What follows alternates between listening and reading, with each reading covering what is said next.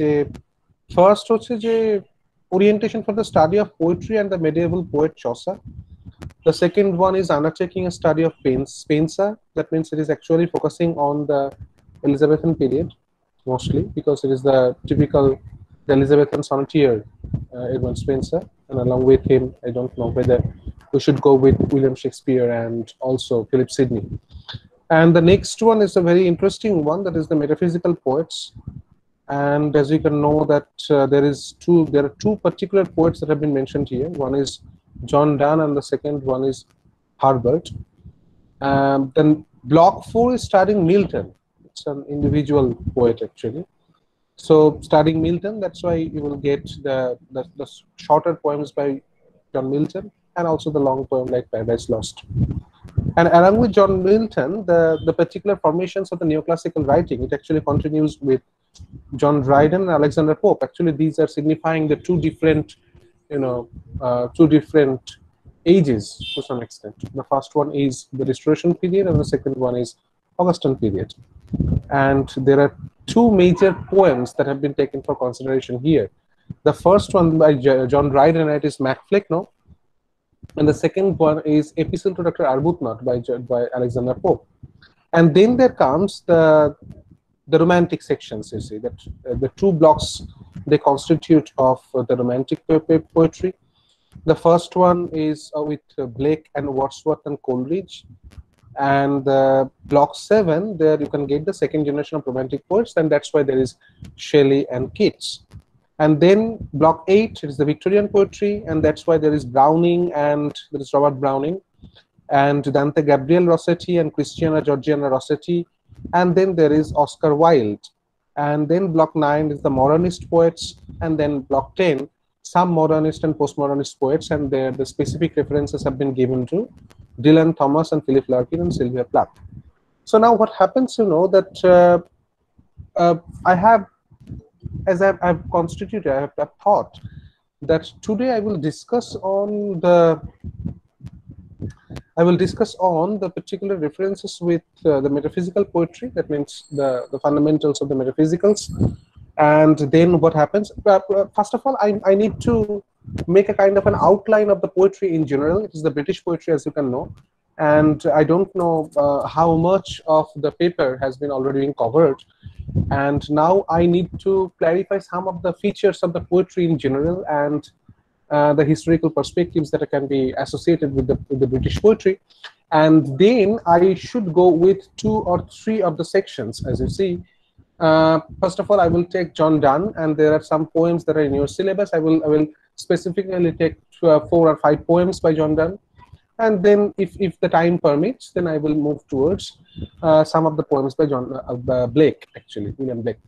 So before going to the particularizations of the poetry in general, let us make a kind of an outline of the poetry in general. I do not have any particular slide. I haven't prepared for that. So let me tell you something about the poetry in general. As you know that if you think about poetry, that means the English poetry to be specific, you will find that the poetry originates much earlier than the prose. As we know, that in each and every perspectives of poetry, whether it is the English poetry or whether it is, if you think about the Sanskrit and others, you will find that the verse form is considered to be mostly important. And the earliest version of literature that actually originated, that actually was present, it is to be considered as the verse sections or verse segmentations. So fundamentally, if you think about history of literature in general, because I have taken a look in your, the modules that are in the e-content section, and I have found that some of the basic sections of your syllabus has been, it is actually focusing on the history part, obviously. It's the history of English literature. And this particular paper, that is MEG-1, as it constitutes the poetry section, that is the British English poetry section. So that's why they are actually focusing on a basic kind of an outline of poetry, okay? And what are the chief characteristics of these kinds of poets or their poetry in general, and what are the, the kind of a lineage, you see? a kind of a lineage has been pointed out. Different kinds of poets are there, different kinds of groups are there, different kinds of schools are there. So these have been incorporated in your syllabus. So that's why I thought that first of all, before going to, I don't know whether I will cover all these sections step by step. I will get all the classes regarding MEG-1, but first of all, I need to tell you something about the outline of English poetry, to be specific. And as you know, that it begins with the Old English period. I have found that in your paper, that is MEG-1 paper, it actually begins with Chaucer. Okay, that means in the year 1400, it actually begins, and there is the Canterbury Tales, and some of the sections of the Canterbury Tales are in your syllabus. But before Canterbury Tales, first of all, we must think about that there is a huge branch of literary formations, or huge branch section of poetry that were originated, and that was considered as the Anglo-Saxon poetry, as you know, because with the Anglo-Saxon age, as most of you are coming from the English honors section, so I consider that you have some foreknowledge about the Anglo-Saxon period, and you have some of the foreknowledges about the Anglo-Saxon poetry in detail. But just I'm trying to make a kind of a recapitulation, you see. That means to make you remember what we have read before in your undergraduate section. As you know, that Anglo-Saxon period, it began with, specifically it has to be considered as 498, and prior to that there was also the references of the Scandinavian formation of poetry. But to be specific, the Anglo-Saxon period poetry, that is Anglo-Saxon poetry, can be divided into three major sections. As we know, the first group is considered as the Anglo-Saxon heroic poetry. As you can find, there is the particular sub-branch of the heroism or the heroic poetry, to be specific. Then there was the matter with the Anglo-Saxon Christian poetry, or that was considered as the Anglo-Saxon religious poetry. And the religious poetry can also be classified or differentiated into two major sections. At one point, there is Anglo-Saxon Christian poetry. At another point, there is Anglo-Saxon pagan poetry, to be specific. And the third group that actually constituted in the Anglo-Saxon period, it was considered as the Anglo-Saxon elegiac poetry. Probably you have remembered all these things. I don't know whether these are in your mind or not, but probably you have thought something about, or you have the foreknowledge about Beowulf. Okay, do you remember that? Beowulf mone ache apnader? Beowulf? Yes, sir. Yes, sir. Yes, yes. Actually, সেই first মানে যখন Yuji section পড়ানো হতো, তখনই কিন্তু একদম প্রথম দিকটাতেই বেউলফ দিয়ে শুরু করা হতো নরমালি, তাই না? সেই heroism, heroic poetry, বেউলফ as an epic or not, okay, ancient formations of বেউলফ, তাই না? সেই ব্যাপারগুলো কিন্তু ছিল, Teutonic blood and Teutonic tribes and other things, etcetera. Okay, excellent. So what I'm trying to suggest here, that means though in your paper, okay, যদি আপনারা মনে করে থাকেন যে পরবর্তীকালে এর থেকে গিয়ে আপনারা নেট পরীক্ষা দেবেন, that is national eligibility test, or যে আমাদের স্টেটের যে সেট পরীক্ষা দেবেন, বা পরবর্তীকালে রিসার্চ এলিজিবিলিটি টেস্ট গুলো দেবেন, তাহলে কিন্তু আপনাদের শুধুমাত্র চসার থেকে শুরু করলে চলবে না। দো it is in your paper that the paper actually begins with Chaucer, but fundamentally you need to know something about the Anglo-Saxon heroic poetry, Anglo-Saxon elegiac poetry, and also Anglo-Saxon, the Christian poetry, or maybe the pagan poetry, to be specific. আমি সেগুলোকে detailing এ যাচ্ছি না, আমি মোটামুটি একটা outline করছি এখানে, and that's why I will begin with the Anglo-Saxon period and I will come to the postmodern age, obviously. A kind of an outline. I will take 1 hour barely for this particular outlining, and then I will move towards any particular subsection that I have taken for, it is the metaphysical poetry, the features of metaphysical poetry, and then I will move towards some of the poems by John Donne. So what I'm trying to suggest here, that at the very beginning, after the Anglo-Saxon period, there came the Anglo-Norman period, that is the Middle English period. And probably you have in mind that there was considered as the alliterative poems of the Anglo-Saxon, of the Anglo-Norman period, or the Middle English period. মনে আছে আপনাদের alliterative poetry বলে একটা part ছিল, তাই না? সেখানে pearl, purity, patience, gown and green night, yes, these kinds of things were there, right? সেইগুলো কিন্তু আলাদা আলাদা ভাবে থাকতো। কারণ কি বলা হতো বলুন তো, যে ওই মানে কেন এই অ্যালিটারেটিভ পোয়েট্রি বলা হতো? Just because it was considered that in the Anglo-Saxon period there was the pattern of poetry two be written by the author's or the poets that war actually based on the patterns of অ্যালিটারেশনস। মানে প্রচুর পরিমাণে alliteration থাকতো কবিতার মধ্যে, কিন্তু পরবর্তীকালে সেটা কিন্তু একটু চেঞ্জড হয়ে যায়। The মেট্রিক্যাল patterns had been introduced rather, And that's why you will find that somehow this particular section, this particular pattern of poetry has completely been vanished. And then after that, we find, sorry, after that we find that the typical alliterative poetry actually came into existence, and it was considered as the alliterative revival. Why it is called alliterative revival? Because once these were present and after that it was vanished, and again you will find the revival has been met. Okay, so that's why it's called the alliterative revival, to be specific. After that, that is, at one point you will find that the alliterative poems are there. At another point, there are the prose form of writing, and the prosaisms have been incorporated in terms of the metrical romances that you can find. And then there came Chaucer. And certainly with Chaucer, that I have to say here, with Chaucer, the basic fundamental design of writing poetry, it was completely changed. As you can find that there are ample references of Chaucer's formations of writing, whether it is the Canterbury Tales, a wonderful piece of literature, and you can find that there are ample references of the Chaucerian, temperament and Chaucerian presentation of the society, whether it is the Wife of Birth's tale, or maybe Pardoner's tale, or maybe, Nun's Priest's tale. So everywhere you can find that Chaucer, with the formations of his poetry, he is not only focusing mostly on some of the characters, or rather it is a kind of an characterization that have to be taken in consideration, but at the same time Chaucer actually focused on presenting the society with its different aims. Say for example, if we think about Birth's tale, Wife of Birth's tale in Canterbury Tales, you will find that somehow Wife of Birth's tale, or in the Wife of Birth's tale, Chaucer is presenting the wife of Birth as a person completely different from the other, female characters in a typical society, which was completely controlled by patriarchy. So in a typical patriarchal society, Chaucer is writing, Chaucer is presenting a particular character, Chaucer is presenting a particular female character who is somehow defying the controlling capacities of the patriarchy. That is somehow mostly important. Why it is important? Because somehow at the time when Chaucer was writing, in the year of 1400 or before, you will find that Chaucer is writing, to some extent, he is anticipating the concept of new woman that we find in the 20th century.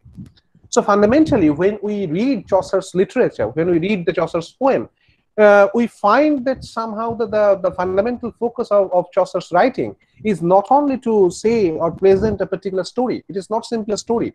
Rather, the matters of the dramatic orientations of the text, or maybe the narratology or the narrative, the patterns of narrative, the storytelling methods, and at the same time the presentation of character, the character as representing the class, that is the presentation of society. Each and every perspectives have been taken by Chaucer at that time. Remember, when Chaucer was writing, you cannot find anything that could be associated with the formations of new literature. New literature was not there, but Chaucer anticipated that. There lied the basic temperament of a great genius, you see. And now, when we read Chaucer's writing, when we read Chaucer's poem, we find that Chaucer is generally being considered as the almost the father of English poetry, to be specific. You see that after, say, Kidman and Kenilworth, then we come to Chaucer, and in between we can find some anonymous formations of writings were there. So after Chaucer, you can find that there is a particular age that is called the Chaucer to Spenser age. You see, that means from Chaucer to Spenser.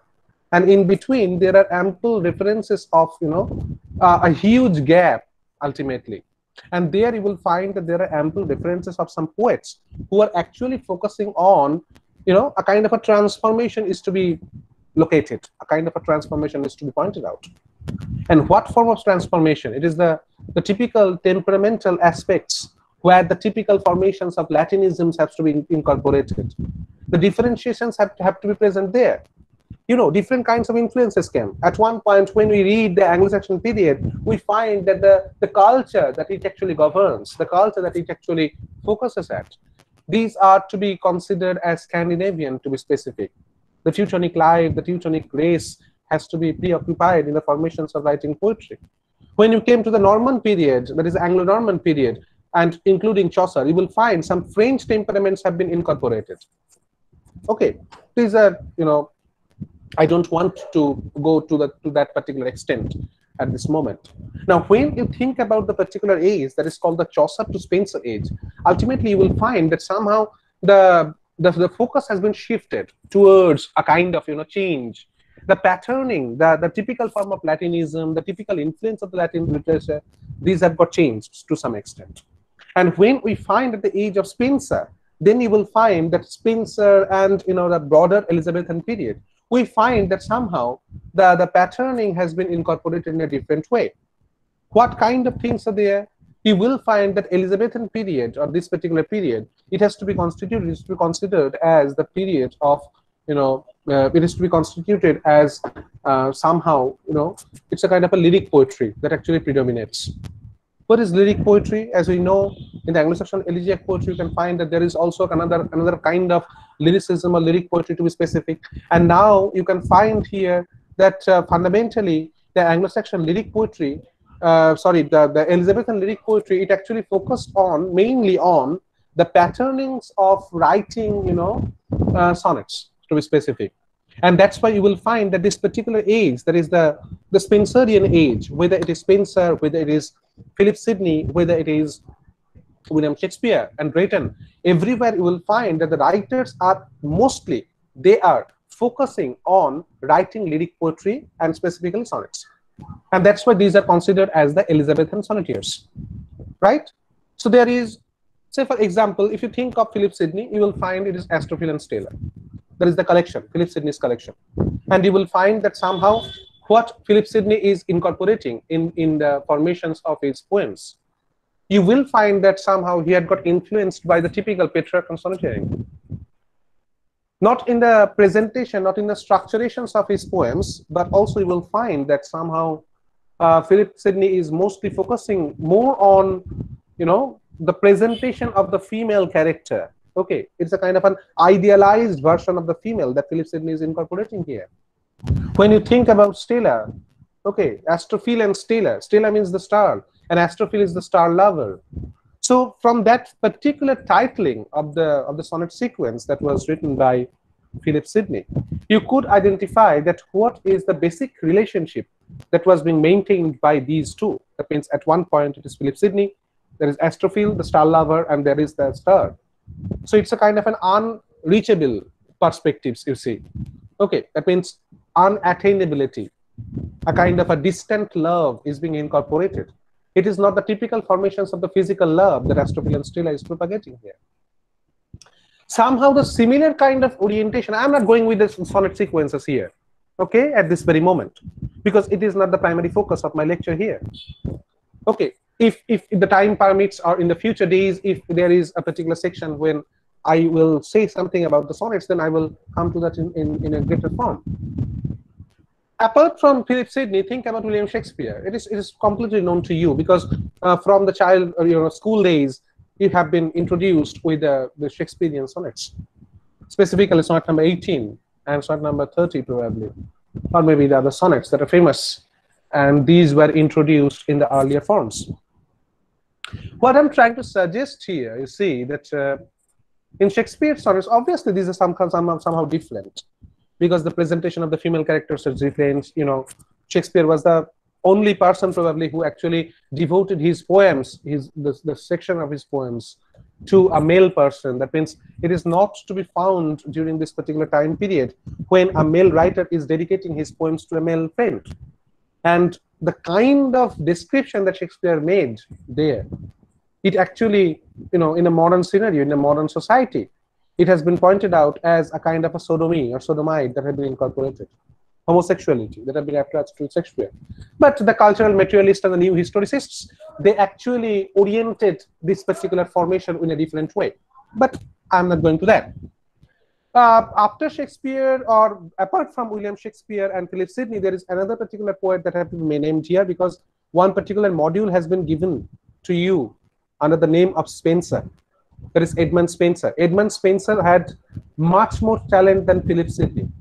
And that's why you will find that so far as the politics, whether it is social politics or textual politics, I don't know, or, sexual textual politics, it might be there.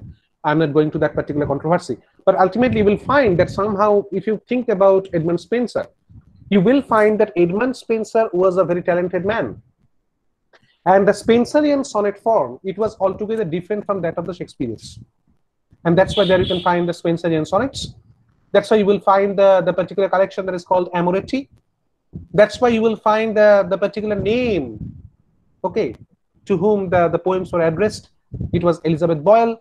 And that's why somehow in the modern day, when the cultural materialists or new historicists, they're trying to identify the basic identity of this particular Elizabeth Boyle, we find that this Elizabeth Boyle, it might be possible that Elizabeth Boyle and Queen Elizabeth were the one and the same person, but we do not have the ample, proof to justify our answer or justify our argument. But ultimately, it has been considered by the critics in today's time that this Elizabeth Boyle and Queen Elizabeth were the one and the same person. There is a particular group of criticism that actually led to this particular problem. And somehow, when we think about Spenser, we find that the pattern Spenser was originating, the pattern Spenser was writing in, it's again to be considered as the Platonic love convention. The particular sonnet, the famous poem that is, the very famous poem that have been read by the UG students and also the students that are the school-going students, obviously. One day I wrote her name upon the strand. It is in your SSC syllabus. So ultimately, probably you have gone through that particular section also.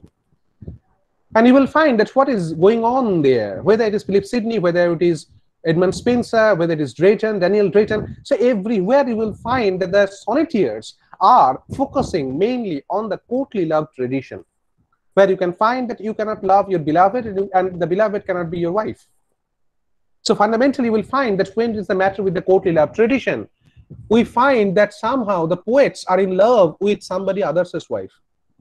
Okay, that is the significant problem that actually occurs. We don't know whether the person to whom it was addressed, she was a maiden or not, but ultimately we can find the courtly love tradition here is a matter of, the impossibilities of sexual consummation. So these are altogether present in the Elizabethan poetry. You will find whether it is Philip Sidney, whether it is Edmund Spenser, whether it is William Shakespeare, whether it is Daniel Drayton, everywhere. Shakespeare is obviously, unconventional, true, because the presentation of the female characters in the form of the dark lady, as we know, Mary Featon to be specific, and we find that Mary Featon can be a prostitute. Okay, this has been pointed out, because you will find that the negative aspects have been always being oriented with the dark lady.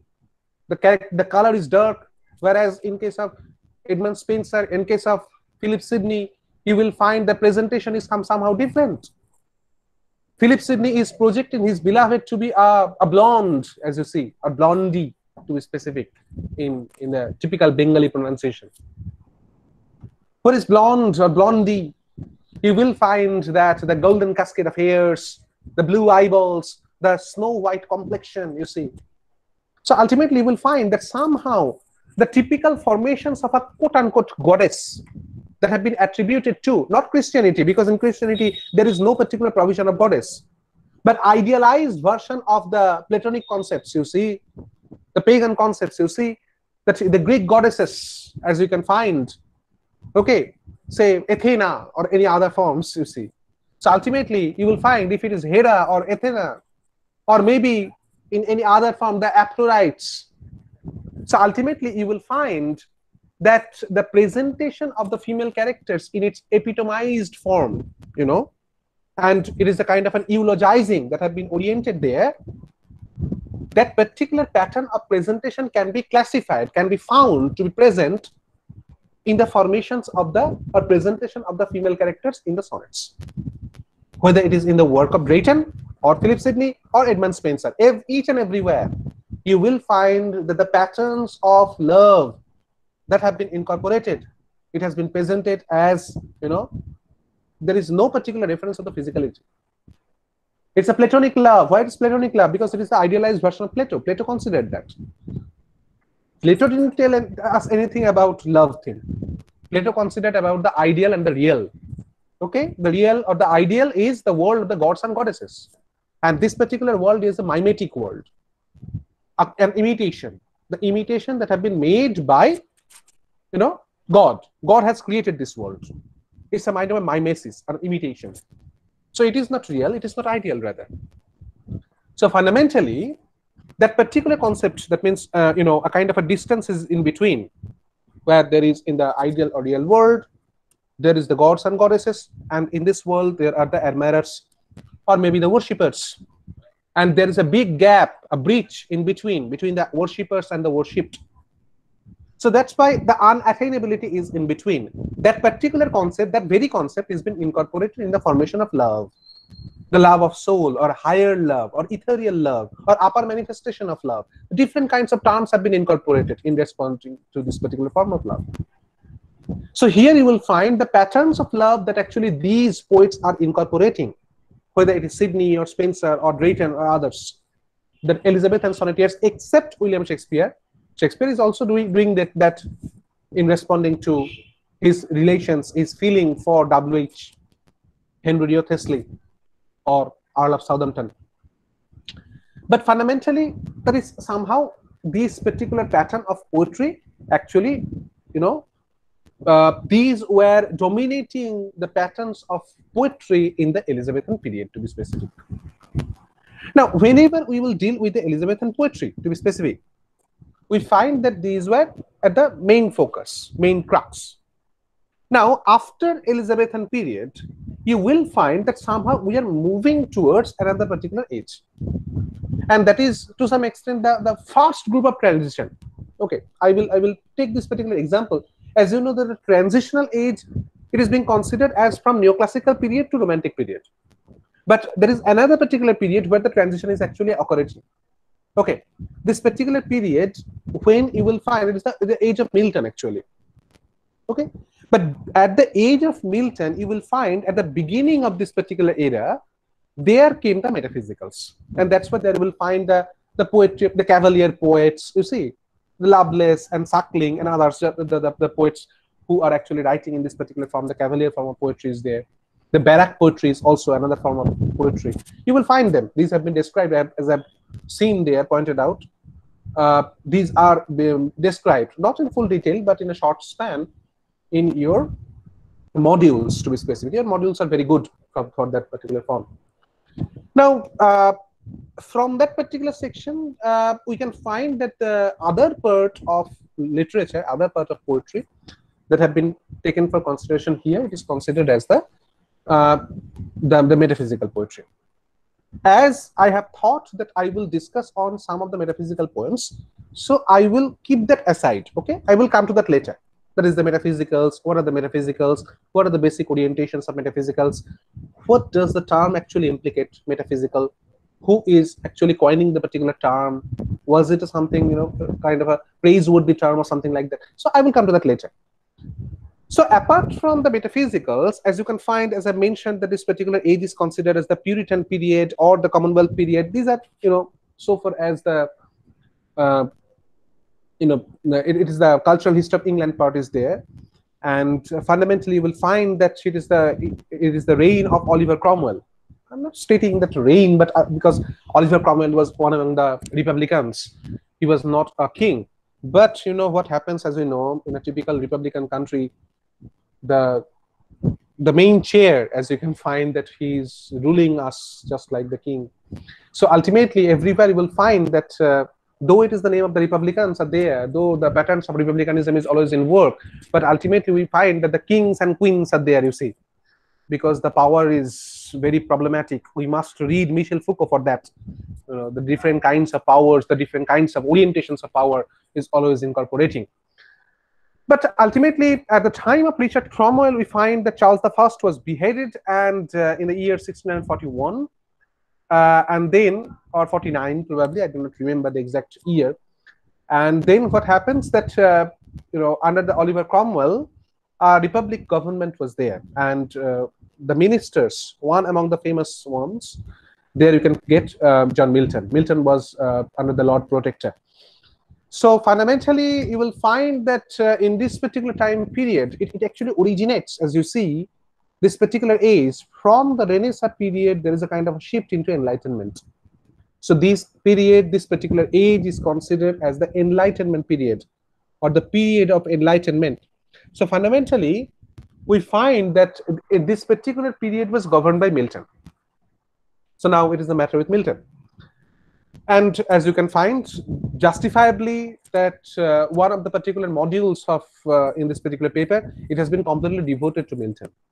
So you need to know something about Milton. The most praiseworthy work, okay, on Milton, if you want to know about Milton, Milton's temperament, Milton's academic excellence, Milton's biography, Milton's politics, and also the merits and demerits of Milton, probably the best work that I could suggest to you, it is written by Samuel Johnson. It is the Life of Milton, as you see. I will come to that later.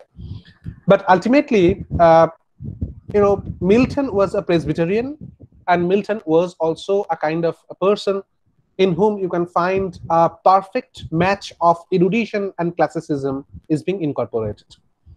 So ultimately, if you have to go through Milton, then you must know some patterns of typical formations of Christianity, typical formations of classical temperaments, typical formations of the society that have been associated with the typical, Latinisms, and at the same time the Anglicanism and different kinds of religious perspectives. It is a Protestant period. So ultimately, you will find that the Protestantism is always in work. So fundamentally, what I'm trying to suggest here, that if you have to go through Milton, you need to classify Milton's academic career into 2 or 3 major sections. First of all, Paradise Lost. It is completely different kind of literature. And to go with Paradise Lost, you need to know all the formations of epic poetry. What do we mean by epic poetry? What are the features of epic poetry? What are the formations of epic poetry? What are the types of epic poetry? That is the fundamentally, we need to know something about that.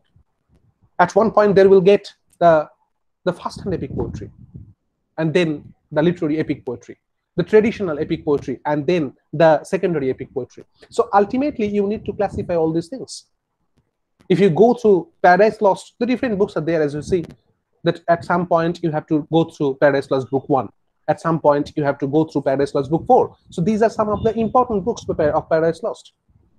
So fundamentally, you will find that though it is actually being a kind of a recreation of the tale, that is the archetypal motif or archetypal tale that we find in Bible, but at the same time, you will find that Paradise Lost, or with the help of Paradise Lost, Milton is actually propagating his own ideologies regarding politics.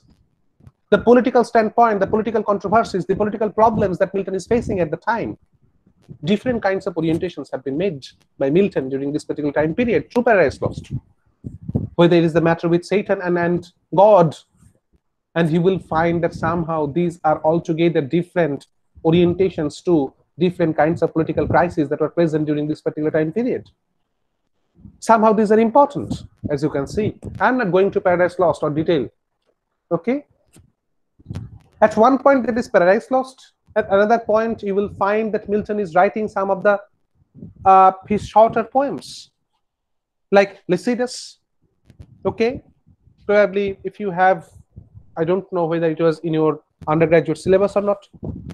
Apart from Lycidas, there are two twin poems, that is El Allegro and Il Penseroso.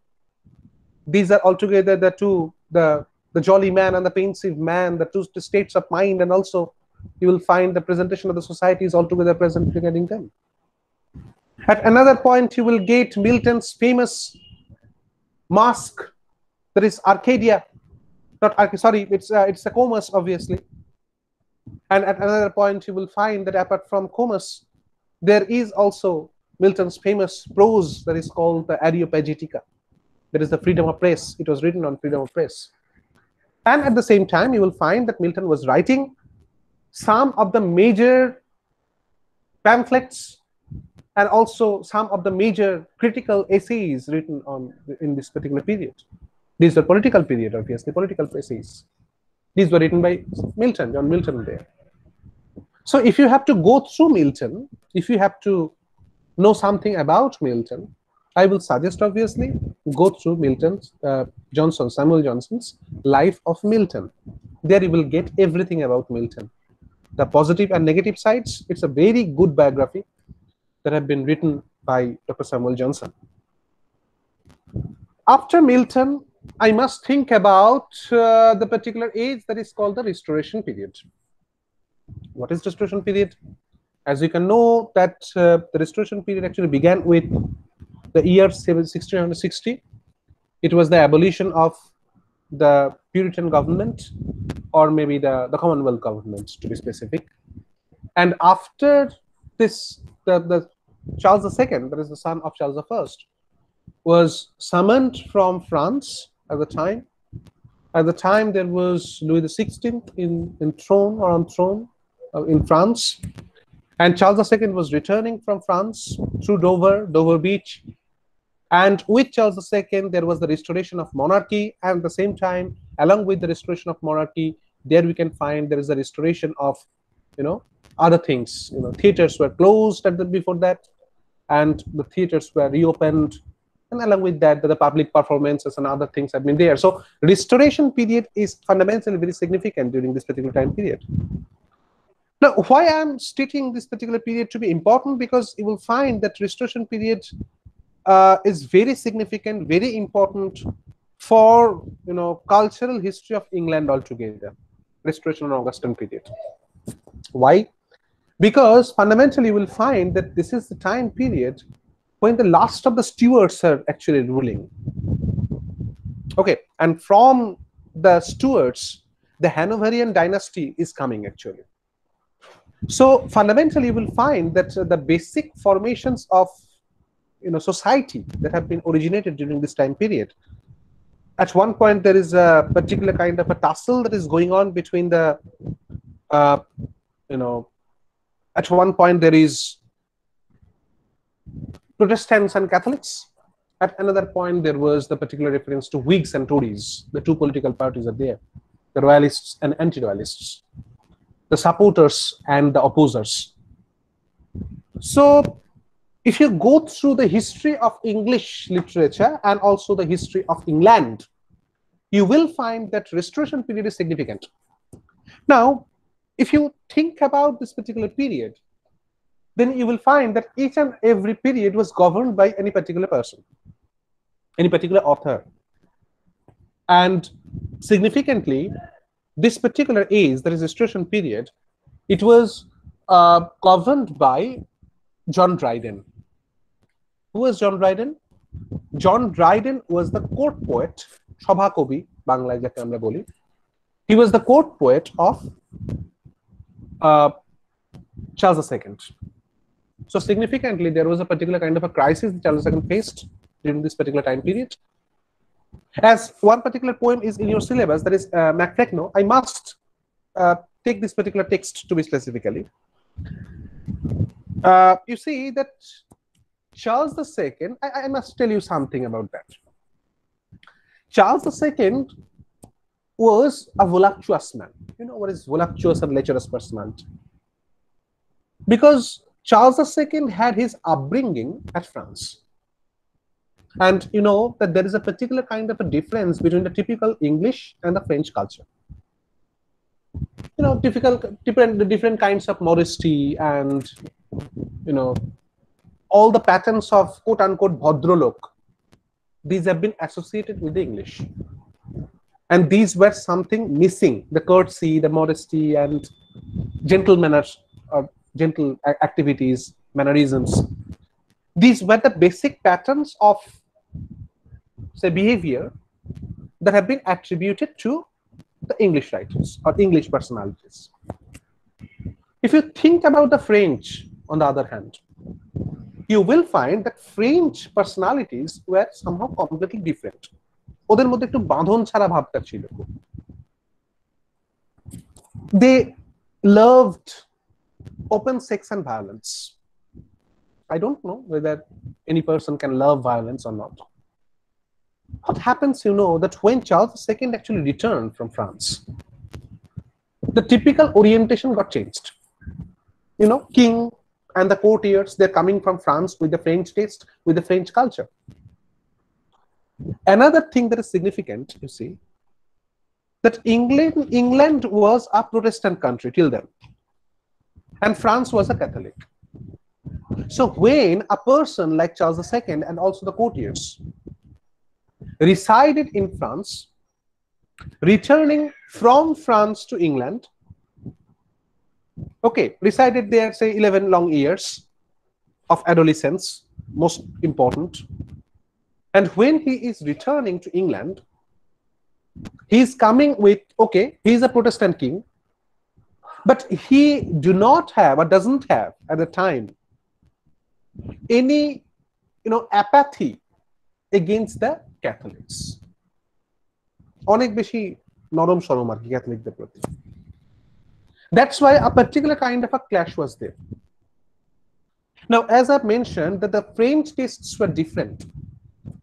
When Charles II was returning from France, as I've mentioned that he was a lecherous and voluptuous man, he had illicit relationships with many personalities, many females to be specific. And what happened, Charles II had a number of illegitimate children. But that was a kind of an irony for him. He didn't have any legitimate child from his legitimate wife. That was the most important irony for Charles II. What happened, that the wife, that is the legal wife, and in England there was a particular custom.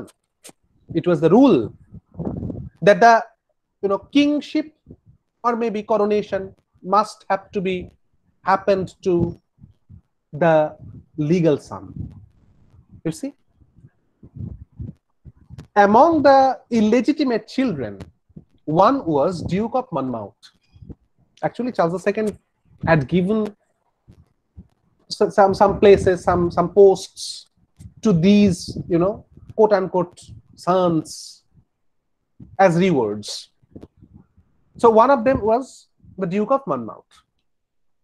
He was very close to Charles II, but it was the fate, as I mentioned just now, that he was not Charles II's, quote unquote legal son. What happened? There was, and also as I mentioned, that Charles II had a kind of an affinity for the Catholics. So some of the followers of Protestantism, and also some of the the oppositions, that is the anti-dualist group, they were creating a kind of a hardship, a kind of a movement against Charles II at the time. Because there was a particular reference, there was a particular advent that after Charles II, the kingship will be given to James II. Who was James II? Charles II's brother. Now, Charles II was a Protestant. He had an affinity for, Roman Catholicism. But James II was a Catholic person, out and out. That actually created problem. And what happened? Earl of Shaftesbury, that is one among the anti-dualists, he had taken Duke of Monmouth into his confidence, and they actually created a kind of a revolt against the king. What happens? Earl of Shaftesbury was imprisoned by Charles II. Earl of Shaftesbury was the leader of the anti-dualist group. He was imprisoned. He was charged at treason, and that particular thing actually created a kind of a problem, a kind of a, the problem within the society and also the political crisis at the time. What happened? After some days, the parliament released that Earl of Shaftesbury, and that anti-dualist group, they structured a medallion.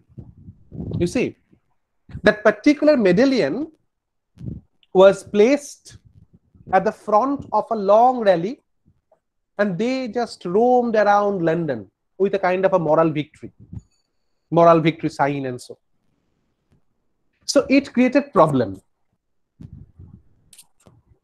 John Dryden, who was a court poet and also a very powerful poet, Charles II asked John Dryden to write a particular poem making a kind of a satire against this particular activity. And John Dryden wrote The Medal. It's a very famous poem, a political poem, obviously. Each and every writing written during this particular time period, it was considered to be a very much, political poem. Nothing is, something without any kind of politics. John Dryden wrote The Medal. Now, one particular poet, his name was Thomas Shadwell.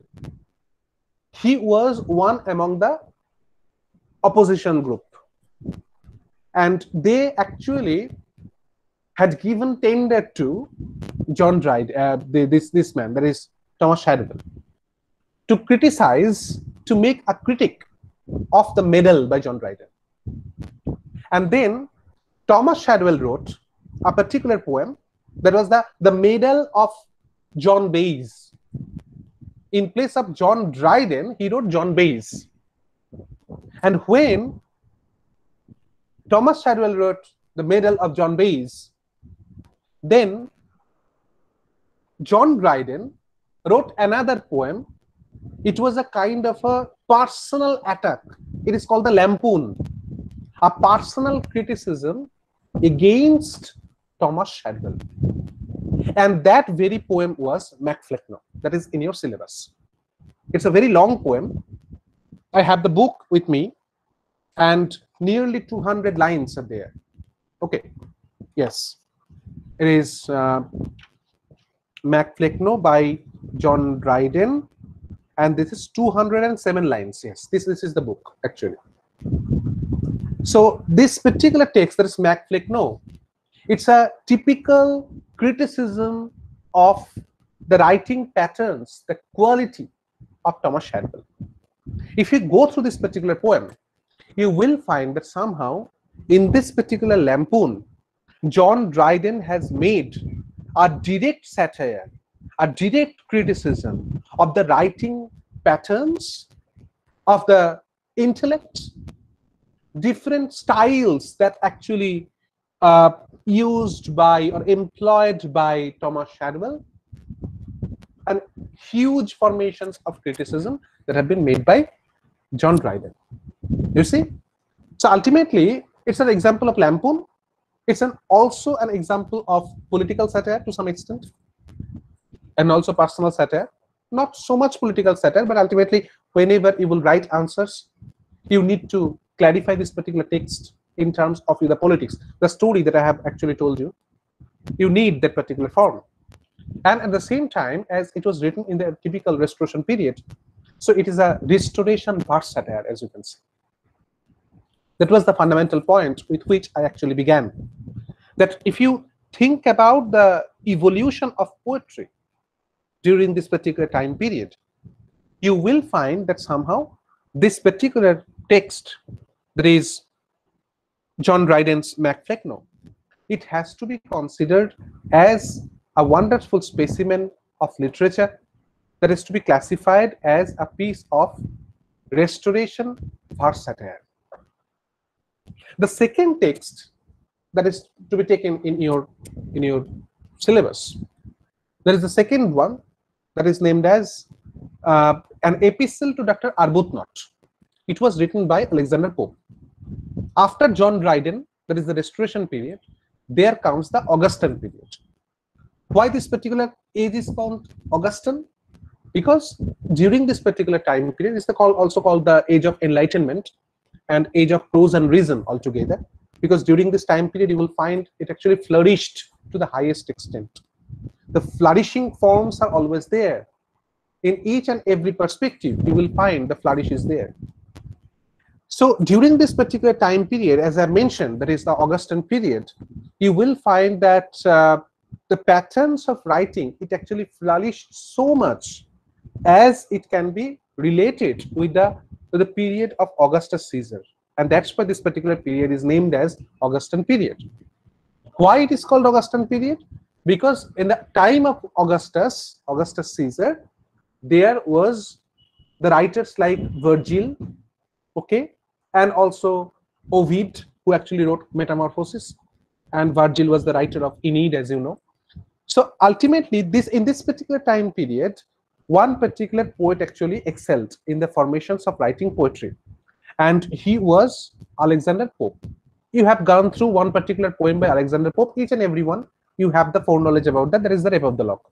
It was in your syllabus, and also if you are the aspiring student for SSC, the School Service Commission, Rape of the Lock is in your syllabus. So probably you have the foreknowledge about that. In an epistle to Dr. Arbuthnot, Alexander Pope is also making a criticism of the poet esters.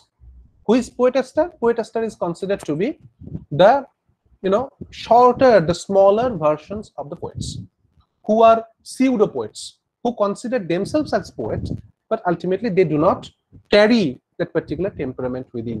So it's a kind of again a kind of a satire. So ultimately these are called the Augustan verse satire.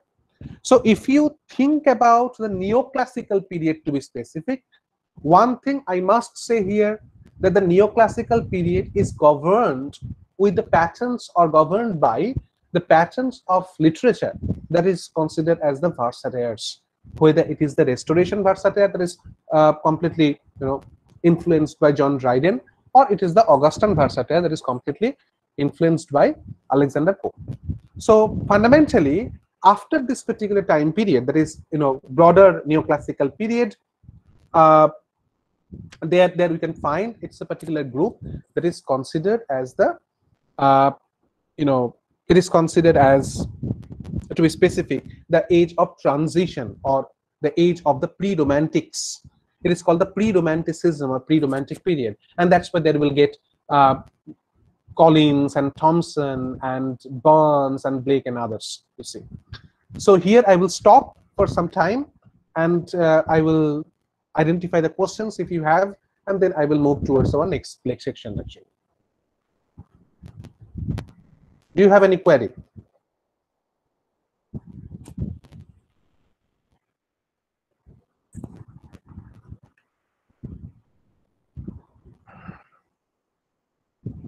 It seems to be a very tiring session, I think.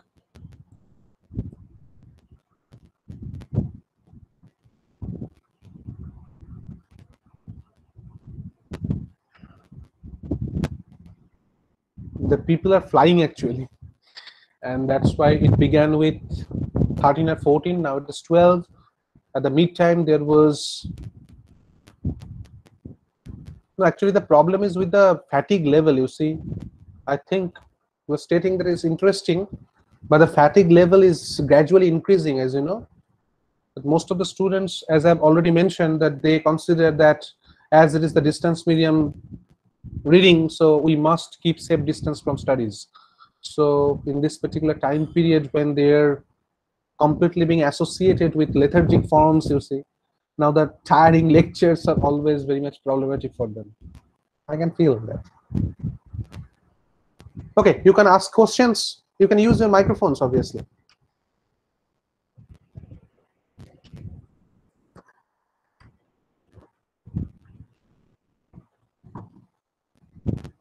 Hello. Any question? Yes. No, sir. খুব tiring মনে হচ্ছে না তো ব্যাপারটা? আমি তো continuously বলে যাচ্ছি। না না স্যার, অ্যাকচুয়ালি মুশকিলটা হচ্ছে কি যে এই ইন্টারেস্টিং লাগলো লেকচারটা। I don't know what happens actually.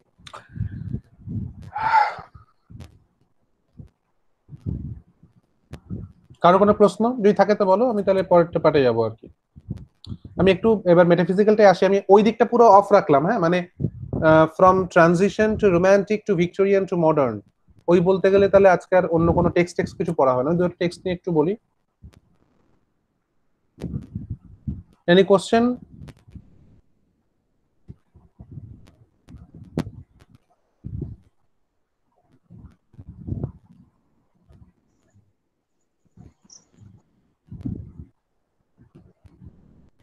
Should I begin then? Yes, sir. Okay. যেটা বলেছিলাম আমি যে আমার প্রাইমারি ফোকাস কিন্তু হচ্ছে এখন একটু মেটাফিজিক্যালসদের নিয়ে, আমি একটু আধটু বলি ব্যাপারটাকে নিয়ে যে what do you think about the metaphysicals? Who are the metaphysicals? Why are they so called? What are the basic resurgences to metaphysical poetry and so? Fundamentally, the first of all, I must say that metaphysicals uh, were the poets who actually thought one step ahead, as you can see. That means in the particular time period where or when the writers like Sidney Spencer, Shakespeare, they were dominating, there came a group of performers, a group of poets who actually thought in a different way. একটু অন্যরকম ভাবে যারা, যদিও এরা একটু পরের দিকে, they came later, a bit later, but ultimately you will find that they were the advanced thinkers.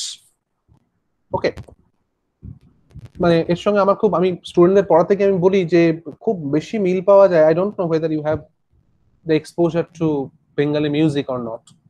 আমার খুব মনে হয় যে আজকের দিনে যখন বাংলা ব্যান্ডের সব চলে চতুর্দিকে, তখন একজনের কথা সবাই মনে করে আর কি, তার নাম হচ্ছে Gautam Chattopadhyay. and he was a person who actually in the 1970s who actually wrote the songs like মোহিনের ঘোড়াগুলি, যেগুলো আর কি এখন জানা যায়। And it was a particular time when Gautam Chattopadhyay wrote his songs and composed his songs when it was the period of Hemanta and Manna. সেই সময়ের নিরিখে কিন্তু গৌতম চট্টোপাধ্যায় প্রচুর এগিয়ে, কিন্তু মুশকিলটা হয় কি যে if you are a different man, a different thinker, a different orienter, ultimately কেউ বুঝতে পারে না সেই সময়টাতে তাকে। Metaphysicals were metaphysical poets. I don't know whether I should use the term metaphysicals or not, but ultimately, if we make a kind of a classification of the metaphysical poetry and the metaphysical poets, I must say that they were of the same category. They were a different thinkers, the different ways are there. Metaphysicals, the সঙ্গে, to be specific, in the modern scenario, we can associate the French symbolists. And also, if we can relate the typical modernists, we can relate the metaphysical formations of poetry with him. Fundamentally, what I'm trying to suggest here, you will find that metaphysical poets were a group of 17th century poets who were whether or not influenced directly by John Donne. Okay, John Donne was the main person at that time. What happens, that metaphysicals, this particular term, this very term, was not a very positive term, as you see. It was coined by Dr. Samuel Johnson. Dr. Samuel Johnson, in his discussion on Abraham Cowley was considered to be one among the metaphysical poets. In his discussion on Abraham Cowley, Samuel Johnson wrote some few lines are there. I'm quoting Samuel Johnson. He wrote it in Life of Abraham Cowley. It was published in Lives of Poets. There Samuel Johnson wrote, I'm quoting, metaphysical poets were men of learning, and to show learning was their whole endeavor. That means they were the intellectuals, there is no doubt. But the problem is, to show learning was their whole endeavor. That means ওদের basic ইন্টেনশনটাই ছিল লার্নিংটাকে দেখানো। মানে কবিতা লেখার উদ্দেশ্যে ওরা কবিতা লিখতো না, ওরা ইরুডিশনটাকে দেখানোর জন্য, পাণ্ডিত্য, স্কলারলিনেস, এটা দেখানোর জন্য, শো অফ করার জন্য ওরা কবিতাগুলোকে ফর্ম করত। ওটা লিখলেন Samuel Johnson in his discussion on Abraham Cowley.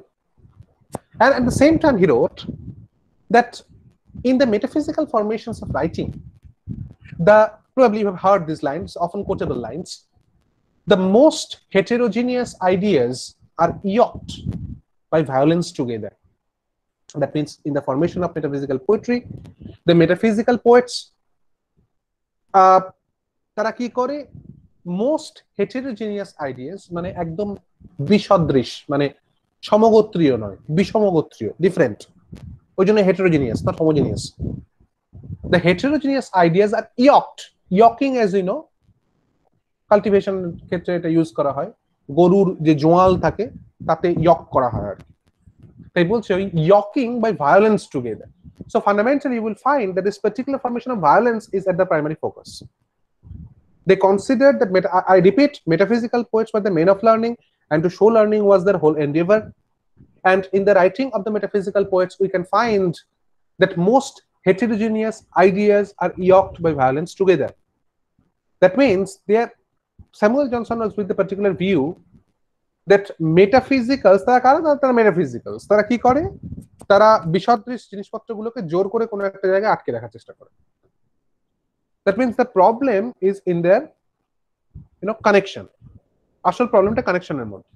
ঠিকঠাক ভাবে কম্পেয়ার যখন করছে, যেটাকে আমরা মডার্ন সেন্সে মেটাফিজিক্যাল কনসিট বলি, probably you have heard the name or term, সেখানে বলছে যে কনসিটে কি হয়, ফার ফেচেড সিমিলি হয়।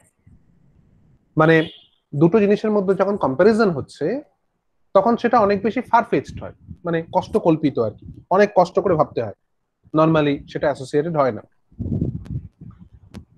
সেই কারণে মেটাফিজিক্যাল টার্মটা কিন্তু একটা negative term, two B specific. It is not to be considered something positive.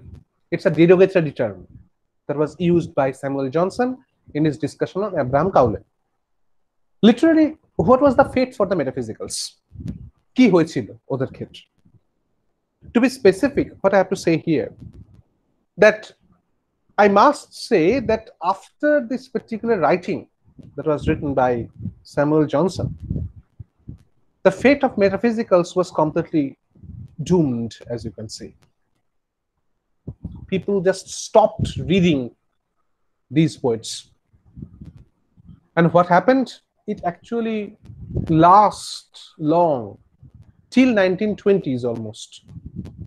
মানে যখন মেটাফিজিক্যাল লিখছে, জনসন লিখছেন ধরে নেওয়া যাক মোটামুটি ভাবে ওই 1780 এরকম সময় ধরে নিচ্ছে আমি, মোরাললেস, বা তার একটু আগে 1750 1750s। তার থেকে মোটামুটি ওই 1920 এই টাইম পিরিয়ডটা বিরাট একটা period.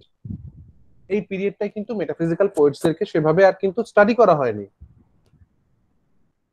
Only after it was T.S. Eliot who wrote his essay The Metaphysical Poets, তখন কিন্তু মেটাফিজিক্যাল পোয়েটসদেরকে আবার লেখা হয় বা পড়া শুরু হয় আর কি।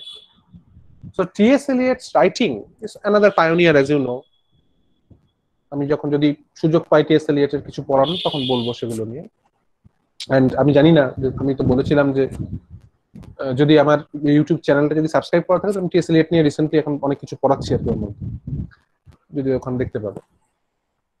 So ultimately, what I'm trying to suggest here, that T.S. Eliot wrote Metaphysical Poets, the essay. In this particular essay, Eliot mentioned that যে প্রবলেমগুলো, that the particular, the points that Samuel Johnson remarked regarding the failures and the drawbacks of the metaphysicals, the same problems can be classified, can be found in Samuel Johnson himself. He wrote that.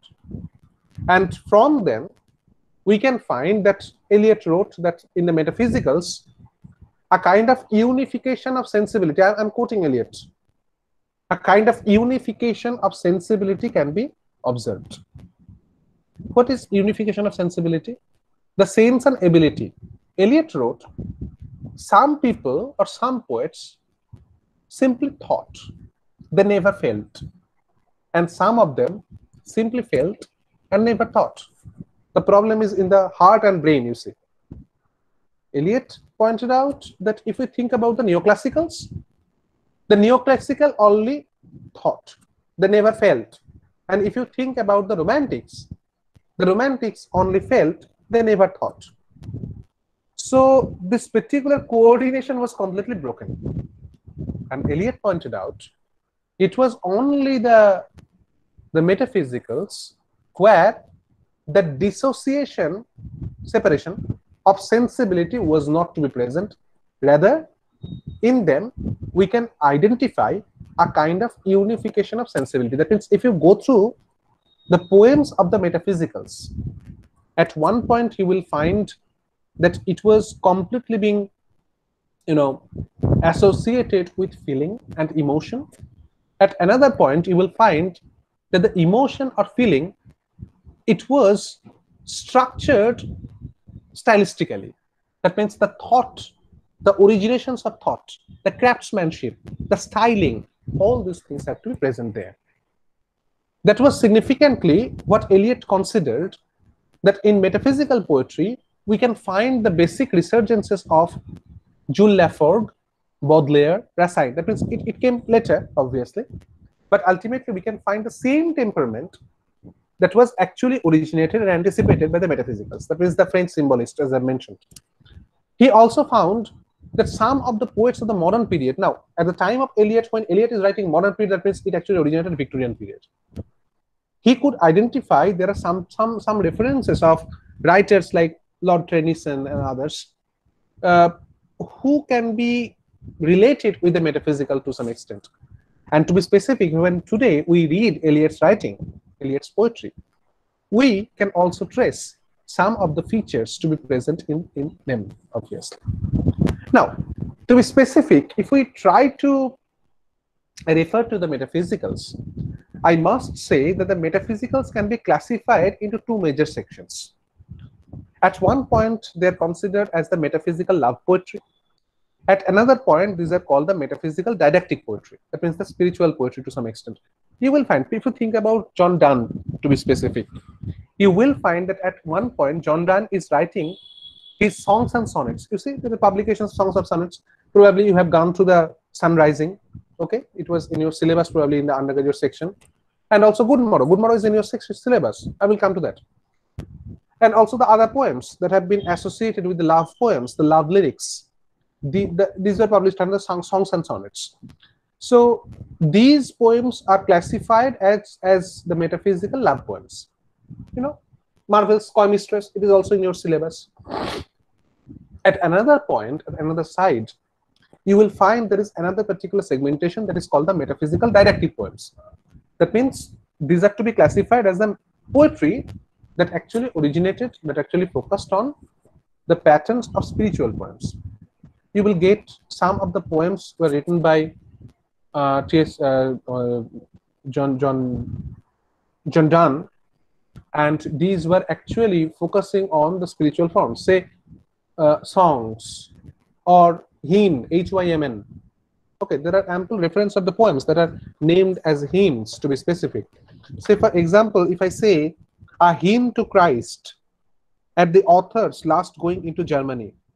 Okay, and also there are other sections, the holy sonnets, the divine meditations, as due by many titles, oh my black soul, this is my place last seen, at the round arcs imagined corners. So these have to be considered as, or there are other sections, obviously, Good Friday, hymn to God, my God, in my sickness, since she whom I loved, death be not proud. So these are the poems that are considered as the metaphysical didactic poems. It is, I'm actually focusing on John Donne alone. Okay, and also you will get there are other poets who actually wrote in this particular formation. There is a metaphysical didactic poem alone. So, for example, there is Herbert. Okay, take for example, and also Henry Vaughan, the disciple of Herbert, the Collar, and the Temple, and also there you can get there are ample references of Henry Vaughan, to be specific. The Virtue is there by Herbert, obviously, and also the other sections. I do not remember at this moment at the time. And if you think about the metaphysical love poems, obviously that is actually dominating. Okay, apart from the didactic sections, metaphysical love poems are actually dominating, and that's why you will find that whenever we read the metaphysical poems, to be specific, in the syllabus or any other places, you will find probably that the most of the poems that have been taken in your syllabus, these are the metaphysical love poems, to be specific. Okay, for example, if I think about the poems like Ecstasy or The Flea, that is in your syllabus, and also if I think about a Valediction Forbidding Morning, or maybe Good Morrow, okay, that is also in your syllabus. So everywhere you will find that fundamentally that the love theme or the matters of love is always being incorporated in metaphysical poetry. But to be specific, as you can see, that the pattern of love, you know, as I mentioned, that there are different kinds of classifications that have been made. Say, for example, if I think about metaphysical love poetry, to be specific, you will find that the typical formations of love can be divided into two sections, as I've found. What are the two sections? At one, it is called the spiritual love. At another point, it is considered as the physical love. Now, what kind of love is being propagated by the metaphysicals? You have gone through uh, Benediction Forbidding Mourning. You have gone through Benediction of Weeping. You have gone through Sun Rising. You have gone through the other poems written by John Donne. Okay, now tell me, what do you think that what kind of love actually John Donne is propagating, whether it is Sun Rising or in any other form?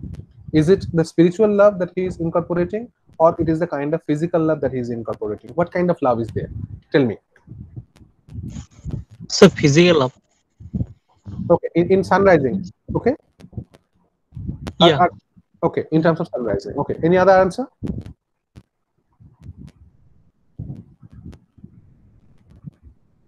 Any other answer? Do you So think? would you repeat the question once? Okay, actually, I'm thinking about that. If I try to classify between the patterns of love, we find that there is physical love, there is also spiritual love. Now, if you have the foreknowledge about John Donne's poetry, if you have gone through any of the John Donne's poetry, then tell me what kind of love John Donne is propagating in his poems. Is it physical So or it's spiritual? definitely spiritual because it's metaphysical, which means beyond the physical. So it cannot be physical. Okay, don't go with the term actually. Actually, the term, as I've mentioned just now, that it was not made for John Donne. Okay, it was a term made for Abraham Cowley. Now, in the modern sense, okay, we are dealing with them, but don't go with Actually, the term. actually, sir, physical love. That's why the sun is called Anduli Fool. Okay, okay, all are there. Actually, the problem is what he is stating. Uh, that is, I don't know what's the name. Franklin, yes. So it is true that it is something spiritual, and you are also right that it is physical. The problem is that particular pattern of love affair that has been propagated by John Donne. It is called the transcendental love. You see, okay, it is not merely spiritual. It is not merely physical. The problem is if you go through the poem, the ecstasy that is in your syllabus, I don't know whether I will be able to go through the poems and do justice to the poem. Obviously, the times are so short and the time constraints are there that I cannot go with them in detail. If you go through ecstasy, at the last part of ecstasy, you will find that John Donne is propagating, John Donne is pointing out that, okay, the spiritual love is to be followed at the earnest. True. But it is not that you can get your spiritual formations by completely negating your physicality. Okay. He writes that the physicality becomes a means, you see, madhyam ekta, through which, but at a gateway, as if, and through this particular gateway, you can enter into the spiritual realm. That means from the physical level, it actually transcends into the spiritual level. So that's why this particular pattern of love theme that John Donne is orienting in his metaphysical poems or in his poems, these are to be considered as the transcendental love, you see. Okay, and if you go through the spirit of German transcendentalism, then you will find that somehow these are quite related to each other. I don't know whether John Donne had the foreknowledge about the German transcendentalism or not, but ultimately the way he is treating love theme in his poems, the same category and same kind of classification can also be associated elsewhere. That is the formations of the transcendentalism. Now, apart from the patterning of the love affair, that's why you will find that the problem is when you go through John Donne's poetry, that's why he is actually stating that it's Rabindranath Mondal, yes, when he is stating that it is physical and he is actually focusing at Sun Rising, okay, the particular poem where it seems to you that everything is the physic that he is incorporating. But ultimately, you will find that John Donne is stating, John Donne is thinking that when we are, that means me and my beloved, when we are, that is actually the whole universe. Okay, if you go through Sun Rising, if you go through Good Morrow, if you go through the Valediction Forbidding Mourning, or maybe the Flea. Flea is a very good example for that. If you go through all these poems, you will find the foreknowledge. You will find the knowledge about the particular fact that we are everything and the outside world is nothing, probably. মানে আমরাই সব আর কি, আমরা যেখানে আছি এটাই বড় কথা। বাইরের জগৎটা কিচ্ছু নয়। যে কারণে কিন্তু যখন আর কি ওই সানরাইজিং পড়ছে তখন বলছে যে shine here to us and thou art everywhere, this bed thy centuries, these walls thy sphere, মানে আমরা যেখানে সেখানেই সবটা, এটাই পৃথিবী, everything is there if you think about flea. Okay, now I'm giving some of the examples of that. I'm presenting something. Wait a minute.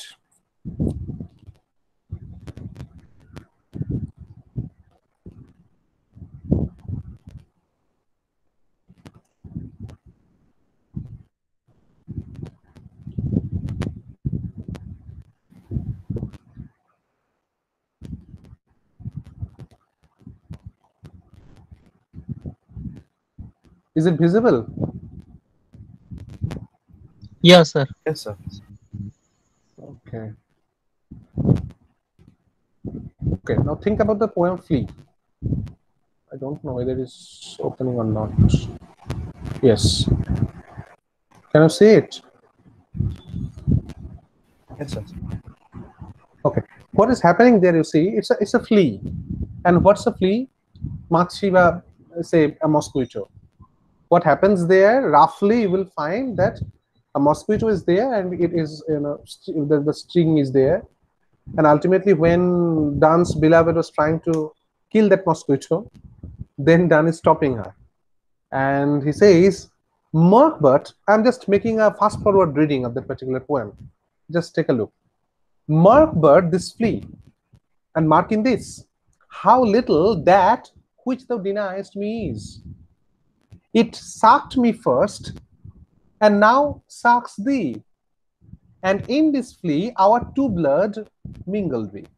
মানে প্রথমে এটা তোমাকে কামড়েছে বা স্টিং করেছে, এবার এটা তারপরে আমাকে করেছে, প্রথমে আমাকে করেছে তারপর তোমাকে করেছে, এবং ultimately your blood and my blood is completely being মিঙ্গলড in it. আর যখন আমার আর তোমার রক্তটা এক জায়গায় মিশে যাচ্ছে, that actually means that it actually creates the universe in it. So that's why it says, thou knowest that this can't be said a sin, nor shame, nor loss of maidenhead. Yet, but এটা কিছুই নয়, well, ultimately it is not a kind of a sexual implication.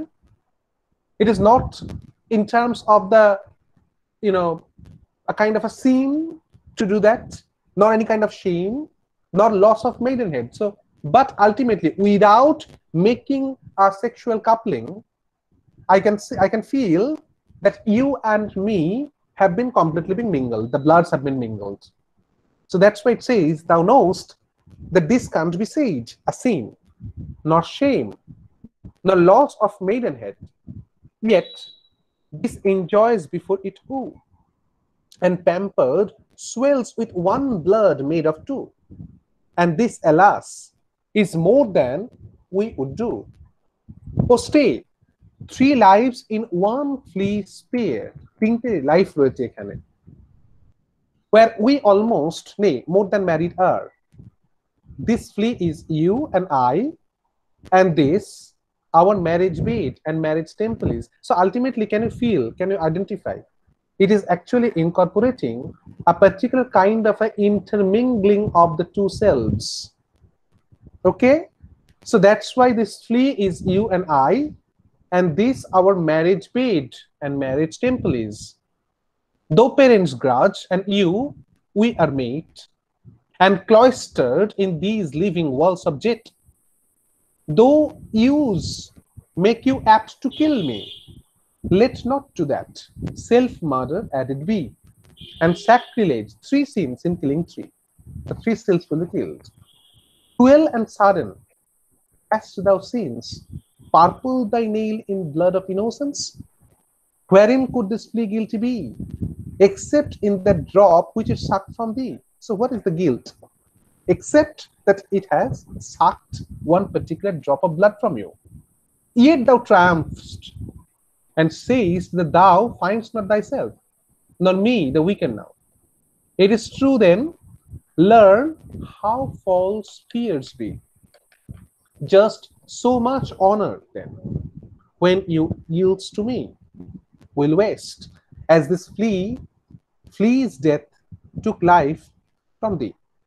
So ultimately, what we can find here in this particular reference, in this particular line, that the last section, you see, here as the beloved kills the flea, the lover calls her cruel and rash. She has sparkled her nails with the blood of the innocent flea. It has been completely being murdered. What was the fault of the poor creature, except that it had sucked a drop of her blood? The beloved is triumphant and says that neither she nor her lover is in any way weaker for having killed it. And then it says this is perfectly true. From this, she should learn that her fears of losing her honor, that is virginity, through yielding to the advance of her lovers are false. Just as she has lost little life in the death of the flea, which sucked her blood, so she will lose no honor in yielding herself to him. So this is the paraphrased version of the poem. So ultimately, what I'm trying to suggest here, that with this particular reference, can you not find that ultimately John Donne is referring to a particular kind of an intermingling of the two selves? And as I mentioned, Donne thought that when we are in mixed form, it is everything, and the outside world is nothing. Sorry. That was the actual orientation of John Donne's poetry. And it is not simply in case of Flea, but also in other poems, for example. Think about Good Morrow. What is there? If you think about Good Morrow, what it says, let us read this poem first. Probably you have gone through the poem before. It's a good morning, that's why it's Good Morrow. It says, I wondered by my truth, what thou and I did till we loved. That means before our meeting, what we did. Were we not winged till then? So the lines are actually incorporating. The lines are actually focusing on the children, okay, who are completely being attached with his mother or her mother for feeding, obviously, for food. It is actually indicating towards the breastfeeding. So I wonder by my truth, what thou and I did till we loved. Were we not weaned till then, but sucked on country pleasures childishly? So ultimately we'll find the patterns of love it indicates. It is completely different from the country pleasures or the vegetative love that we will find here. Okay, that also being pointed by Andrew Marvell in his Coy Mistress. Or snatched we in the seven sleepers den. I'm not going with the allusions that have been there in the biblical allusions, so Old Testamental forms. It was so, but this, all pleasures fancies we, that means except this one, that means the kind of pleasure that we actually get regarding the sexual consummation and so, except this one, all pleasures fancies be. If ever any beauty I did see, which I desired and got, it was but a dream of thee. So that means you are non-paralleled, unparalleled rather, right? And now, good morrow to our waking souls, because we can feel, we can identify what is the importance of each other. We can identify the beauty that is enamored or enamoring ultimately. And now, good morrow to our waking souls, which watch not one another out of fear. For love, all love of other sides controls. That is the emotion that is being incorporated here. The emotion is actually controlling the other sides, or rather one particular, one particular organ, or maybe one particular feeling. It is controlling the other sections and makes one little room and everywhere. This is the line that I am trying to point here. It makes one little room and everywhere. That means where we are, the whole world will be. It says, continues, you see, ultimately we will find here that there are the topical references, topical allusions, there are the reference of the explorations of the new countries and new islands, and so ultimately I will go with them. You will find them in your Wikipedia, and there are ample websites where you can get the paraphrase and other things. Here it says, let's see discoverers to new worlds have gone. Let maps to other worlds and worlds have shown. Let us possess one world. So এগুলো ওদের কাজ, ওরা করুক। C ডিসকভারার নতুন world খুঁজে বেড়াক, তারা নতুন map বানাক, একটা ওয়ার্ল্ডের পর আরো একটা ওয়ার্ল্ড তারা তৈরি করুক সেই ম্যাপের মধ্যে। কিন্তু আমাদের একটা ওয়ার্ল্ডই আছে, ওকে? Let us possess one world. Each hath one and is one. That is the significant thing. তোমার একটা পৃথিবী, আমার একটা পৃথিবী, দুটো পৃথিবী মিশে গিয়ে আসলে একটাই পৃথিবী, সেটাই এখানে বলছে। কিন্তু আবার সেই একই ধরনের কনসেপ্ট। তারপর সেটাকেই আরো আরো সামনের দিকে এগোচ্ছে। কি বলছে সেখানে? My face in dine I, dine in mine appears, and true plain hearts do in the faces rest. মানে আমার চোখে তোমার প্রতিফলন, তোমার চোখে আমার প্রতিফলন, the same kind of reflection is being there. My face in thine eye, thine in mine appears, and true plain hearts do in the faces rest. Where can we find two better hemispheres? Without sharp north, without declining west. প্রচুর sexual implications রয়েছে এর মধ্যে। Sharp north, declining west. So without sharp north, without declining west, whatever dies was not mixed equally. If our two loves be one, or thou and I, love so alike that none do slacken, none can die. So ultimately, it actually ends with the patterns of love, the love theme. As I've mentioned, that the typical formations of the love, আমি যেটা একটু আগেই বলছিলাম যে whether it is the physical or spiritual, এটা বলতে গিয়ে আমি একটু এক্সট্যাসি কবিতাটা শেষের দিকটাকে নিয়ে বলবো।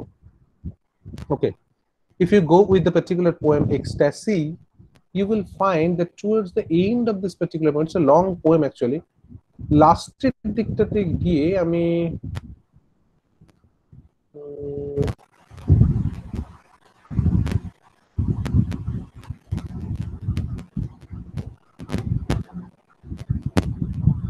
okay, let's read with this particular section. Okay, this ecstasy doth unperplex. It is the ecstatic soul that it actually points out. So this ecstasy doth unperplex. We say it and tell us what we love. That means what kind of love we do love. We swear by this, it was not sex, you see. So thereby he is negating the possibility of sexual implications. That is, it is not simply a kind of a physical love, to be specific. We saw not what did move, but as all several souls contain. Now, from sex, it is referring to souls, or mixture of things, they know not what. Love these mixed souls doth mix again, and makes both one, each this and that. So that means actually there's the intermingling of the two souls, not only the bodies but also souls. And then it continues, a single violet transplant, the strength, the color, the size, all which before was poor and scant, redoubles, steals, and multiplies. That means whenever you are in love, ultimately you will find that each and every kind of beauty that is around you, these have been multiplied, these have been redoubled, and so. When love with one another so interanimates two souls, that abler soul which thence doth flow, defects the loneliness controls, etc. আবার একটু পরের দিকে আছে, we then who are this new soul know of what we are composed and made, for the atomies of which we grow are souls whom no change can invade. Again, you will find the same kind of orientation has been made, that are souls whom no change can invade. That means the changeability, the typical formations of alterations that have been made regarding body only. If you think in terms of the love of the soul, then there is no particular possibility of any kind of change or alteration. Remember Shakespeare's poem? Okay, love along, all along, no alteration finds and no nothing. There is there. The true love is no times full. Love is no times full. The rosy lips and cheeks within his bending sickles compass come. Okay, it doesn't alter when the alteration finds, or bends with the remover to remove. So that actually being stated by William Shakespeare in his sonnet. And the similar thing is there. But oh alas, so long, so far, our bodies, why do we forbear? That means body টাকেও তো forbear করা যাবে না. They are ours, though they are not we. মানে আমরা শুধু বডিটাই নই. Okay, it's not simply we are the body, but rather we cannot deny completely our body. We are the intelligences, they the spheres. Okay, intelligences means intelligencers, actually the planets and satellites and others. We owe them thanks because they thus did us to us at first convey. So the body actually helps you to achieve the spiritual forms that is being incorporated here. Yielded their senses force to us, nor are dross to us but allay. So ultimately it is not the John Dryden is negating the body, Okay, on man, heaven's influence work not so, but that it first imprints the air. So soul into the soul may flow, though it to body first repair. You see, that is the line. So soul into the soul may flow, though it to body first repair. That means soul may be mixed with the soul, but it first appears in the body. As our blood labors to beget spirits as like souls as it can, because such fingers need to knit that subtle knot which makes us man. So must pure lovers' soul descend to affections and to faculties, which saints may reach and apprehend. So you cannot negate the sense, because it can reach, it can apprehend, it can make you, successful in apprehending your feelings. Else a great prince in prison lies. To our bodies turn within, that so weak men on love revealed may look. Love's mysteries in souls to grow, but yet the body is his book. That is the line, very important line. Love's mysteries in souls do grow, but yet the body is his book. And if some lover, such as we, have heard this dialogue of one, let him still mark us, he shall see small change when we are to the body's gone.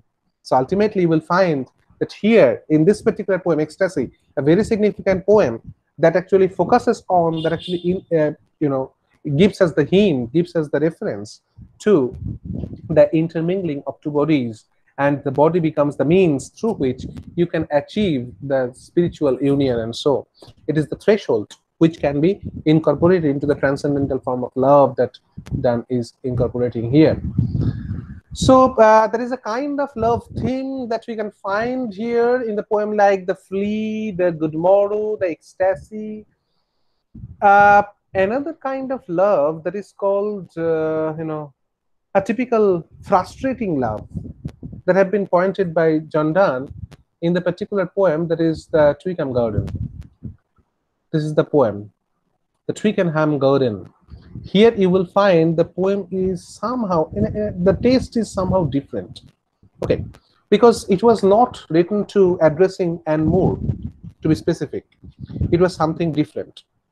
Okay, what it says, that is in Twickenham Garden.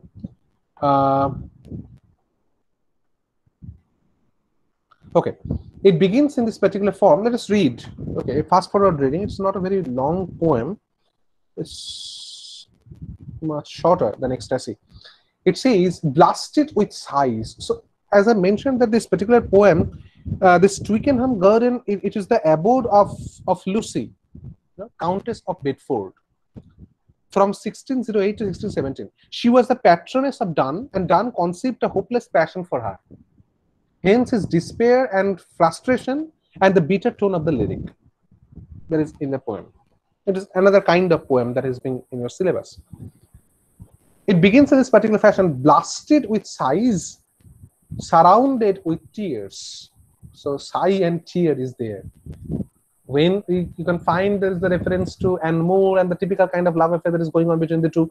Ultimately, there was everything different. But now this particular poem is a poem of despair, poem of frustration, to be specific.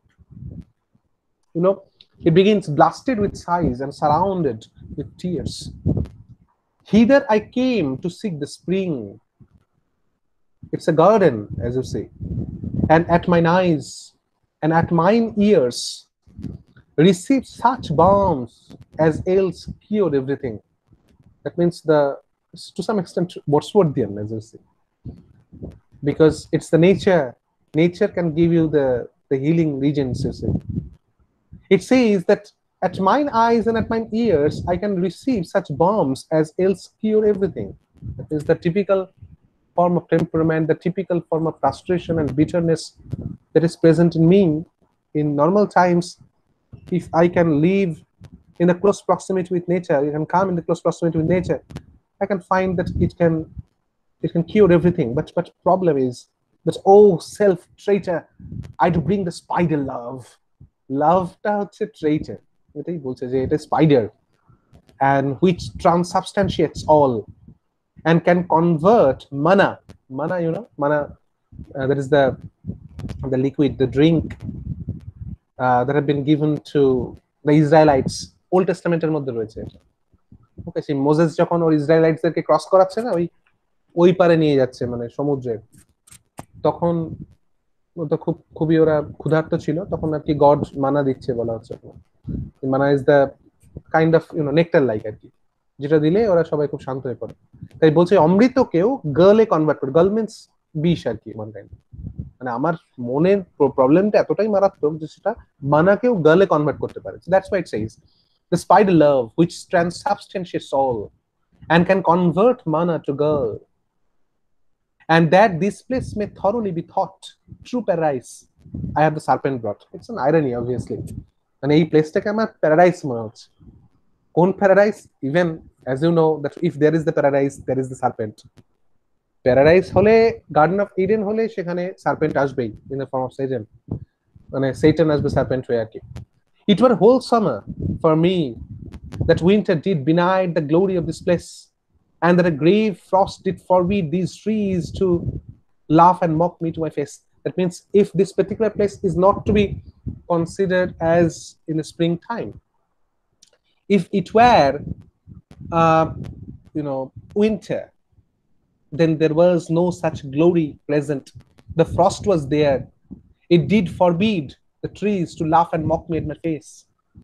But that I may not this disgrace endure, nor yet leave loving love, let me some senseless piece of this place be. Make me a mandrake, so I may grow here, or a stone fountain weeping out my gear. So mandrake root, or maybe a stone fountain, যাতে আমি এখানে কাঁদতে পারি। কিরকম কান্না সে কাঁদবে সেখানে বলতে যে hither with crystal files lovers come, মানে এমন কান্না কাঁদবো আর কি এখানে, the intensity of passion, the tears will move to such extent that in future the lovers will come with some vials, with some containers, and they will take my tears with them. So that's why it says hither with crystal vials lovers come and take my tears which are lovers' wine, and try your mistress' tears at home. মানে আমারটা test করবে তুমি, that means the tear drop that you will carry, and you will taste my tear, and then you will try to taste your beloved's tear. And if it, in the comparison, if you find it is quite close, then you will find yes, the intensity of passion of the beloved is true. So that's why it says that hither with crystal vials lovers come, and take my tears which a lover's wine, and try your mistress's tears at home, for all are false. It's a generalizing comment, obviously. That means all females are false. Okay, the similar kind of incorporation has been made by John Donne in Go and Catch a Falling Star. Okay, in a song. There also same kind of orientations have been made. See, it was a negative orientation, as you see. At one point, if you think about John Donne's love, then you will find that to what extent John Donne can use his conceits. Now, in the negative sense, this particular form has been created. He says, all are false that taste not just like mine. মানে আমার মতো test যেগুলো হবে না সব false. Alas, hearts do not in eyes hide, nor can you more judge women's thoughts by tears. So women's thoughts cannot be judged by tears. Then by her shadow, what she wears. So it's a kind of a masquerade. It's a typical patriarchal work, as you see. Oh, perverse sex. If John Donne would write these kinds of terms in the modern society, then probably he would be in jail. Okay, the feminists would attack him, probably. So perverse sex, where none is true but she. But he is negating at the same time affirmating. He is stating that apart from my beloved, that is the, as I mentioned, the abode of Lucy, it's the Countess of Bedford. So apart from Lucy, the others are perverse or perverted to some extent. Perverse sex, where none is true but she. Okay, who is therefore true? Because her truth kills me, as her feeling for me is true. So that's why the similar kind of passion is being present in me, and I can also feel the same. And it actually propagates, it actually indicates that the intensity of passion, the pattern of love that she is holding for me, it is also true. So that is another kind of poem. It is also a love poem, but the orientation has got completely been changed. Whereas the last poem that I have selected here, it is the valediction forbidding mourning. It's a very famous poem, as you see. Probably you have gone through the poem before. It's famous for metaphysical conceit. Okay, there is a kind of a description about the lovers and so. Okay, the two legs of a compass. This creation is there. The name of the poem is A Valediction Forbidding Mourning, as you can see. And what happens, you know, that it is addressed to John and Moore, that is beloved of John Donne. And eventually, John Donne was going for an outing. As you know, there was no particular possibility of telecommunications on mobile phone or networking or something like that. And what happens that when the outing was there being constituted, it was through the sea voyages, and the various kinds of dangers are waiting. And Moore, that is the beloved, was beginning to cry. And John Donne is writing this particular poem. It's a forbidding mourning, as you can see. What Donne is stating, it is also indicating in terms of the physical and spiritual love. Donne is stating, as virtual men pass mildly away or whisper to their souls to go, well, some of their sad friends to say the breath goes now, and some say no.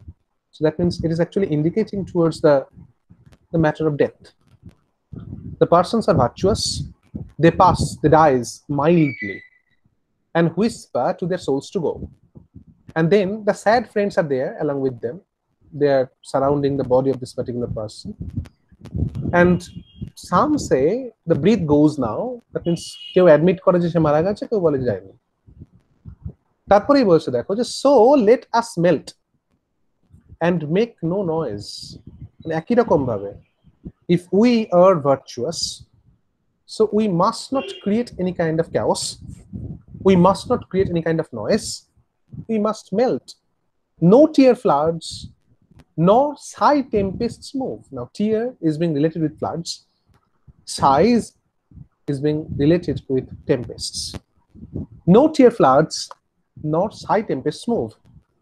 It were profanation of our joys. Now, it's a typical term taken from Christianity. It were profanation of our joys to tell the laity our love. That means layman যারা আমাদের এই লাভের intensity, আমাদের passion, আমাদের quality, আমাদের quantity কোনো কিছু বুঝবে না। We must not tell them what kind of love, what intensity of passion we do reserve for ourselves. We must not tell the laity our love. And then it says, because our love is great, our love is grand. And he says, moving of the earth brings harms and fears. That means যখন আর কি earthquake হয়, বলছে এটা harms আনে, fears আনে. Men reckon what it did and meant, but trepidation of spheres. Now this trepidation of spheres, I don't know at the time of John Donne there was any particular concept of plates, plate tectonic, the theories of the movement of the plates, different plates. The trepidation of spheres, it is not indicating directly the plates, you know, rather it is actually indicating towards the different kinds of orbits of the planets and satellites. But hints have been given. In the modern scenario, we can feel that it is actually indicating towards the plates. The trepidations of spheres, though greater far is innocent. That means the big movements are there. You see, the diurnal motions of the earth and other things. Okay, but ultimately it is innocent. There is no particular problem is there. So when you think about the earthquake, there is some problem that is lying. But if you think about the movement of the spheres or movement of the planets and satellites, there is nothing problematic. So when we are thinking about ourselves as we are greater, we are the more powerful and something, you know, the different kinds of passion that we do preserve for ourselves, this is somehow different from others.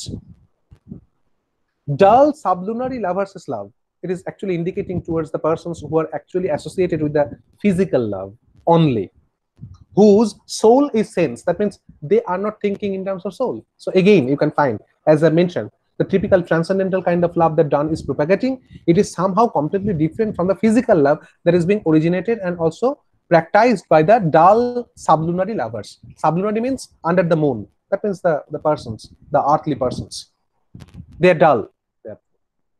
dull sublunary love versus love whose soul is sense cannot admit absence, because they are actually being focused at the physic, the body. So that's why they cannot admit absence, because it doth remove those things which elemented it. That means the sole focus of the physical love is physic. So if physically they are separated, their love is also separated, right? But we, by a love so much refined, that is, our love is completely different from them. It is refined kind of love that ourselves know not what it is. আমরাও জানি না এটা কি আর কি। They বলছে inter-assured of mind, careless, eyes, lips, and hands to miss. That means we do not care about lips and eyes and hands, because we do possess a different kind of love, different orientations of love. Our two souls, therefore, which are one, though I must go, endure not here to breach. So, আমরা যখন physically separated হব, the souls are not separated. Rather, it's not a breach, a gap, but an expansion, like gold to airy thinness bit. So here also you will find a particular reference to metallurgy. Okay, physics. As we know, that is the elasticity of gold is maximum. Okay, it can be expanded to such an extent that it becomes transparent. It can cover a stadium. Such kind of thing is being incorporated. So how can you think that a poet belonging to literature alone, he can state something related to geometry in the next part, and metallurgy and physics and chemistry here? So that's why, you know, erudition, scholarliness, that is being incorporated here. And metaphysical conceits, the souls have been compared with the airy thinness of gold. So that's why it says, thy soul, okay, though I must go, endure not here to breach, but expansion, like gold to airy thinness bit. If they be two, they are two so. So if you do not think that these are one, rather two, then these must have to be thought as the two legs of a compass. So therefore, compass means the geometrical compass. It says, if they be two, they are two so. As stiff twin compasses are two, thy soul, the fixed foot, makes no show to move, but doth if the other do. That means in the two legs of a compass, as you can see, one leg is fixed and another leg is moving. Dan is stating that the fixed leg is you, okay, and the moving part is me.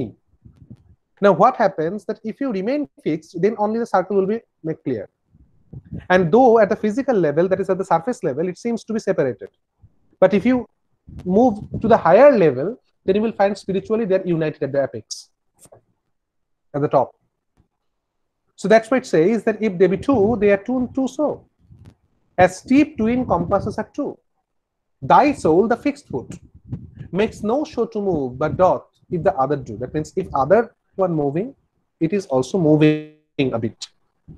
And though it's in a center seat, why it is called a center seat? Because, you know, the movable part, Dan is moving, but the beloved, that is Anmore, she will sit at the home. So, and though it's in the center seat, yet when the other foot or other, that is the other foot, far doth roam, it leans and hearkens after it, and grows erect as that comes home. Body ফিরে এলে তখন আবার erect হয়ে যাচ্ছে, মানে সার্কেলটা complete হচ্ছে. So that's why it says, such wilt thou be to me. So you were just like that to me, who must like the other foot obliquely run, মানে আমি মুভ করব. Thy firmness, মানে তুমি যদি ঠিকঠাক থাকো, it will make my circle just, মানে আমার সার্কেলটা তখনই কমপ্লিট হবে, and makes me end where I began. That means I can come to that particular position from where I have started. So do you think that it is simply a kind of an explanation that Dan is making? No. He is actually stating that whenever I will think in terms of the love affair, you who will remain at the home, you will remain at the house, you must be fidel to me. You must be fixed. If you can remain fixed, then only our love will sustain.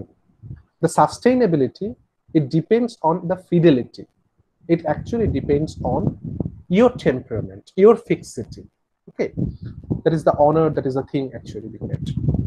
So some of the poems I have selected, and these are the 5 poems that I have made a particular glance of them.